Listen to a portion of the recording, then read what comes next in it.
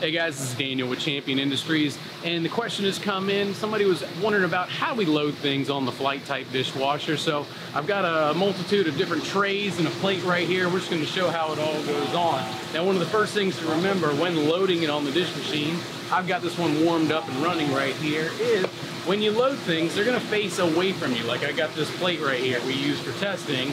I'm going to set it right down on the belt just like this.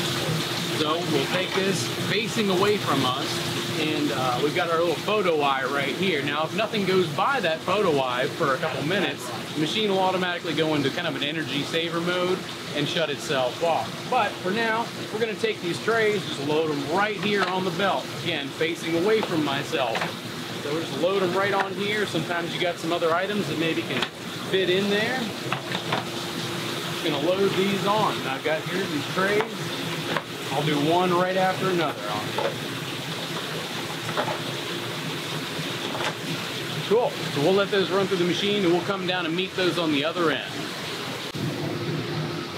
So down here at the unload end of the machine, what we have is our safety stop down here. So if I, for some reason, got busy, wasn't unloading the machine, wasn't paying attention, as soon as this plate comes in contact with this right here and pushes it, it'll go ahead and stop the drive. That way we don't have any sort of jam. As you can see right there.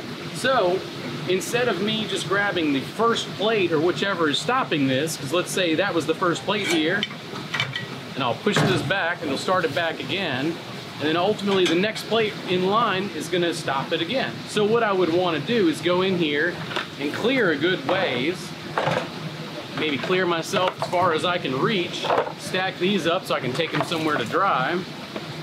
And then I'll go ahead and grab this plate and start the drive back up. That'll give me a couple minutes to get caught back up before the machine's going to ultimately stop itself again.